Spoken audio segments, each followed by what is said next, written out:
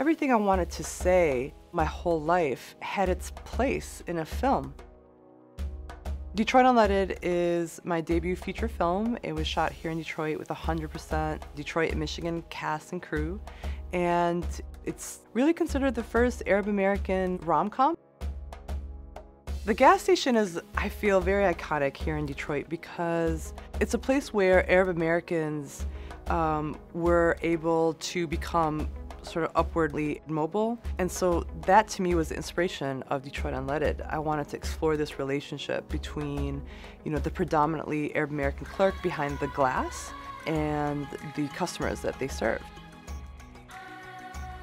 For me, I want to see as many stories coming out of Detroit as possible because that would resonate with people all over the world if they were just shared.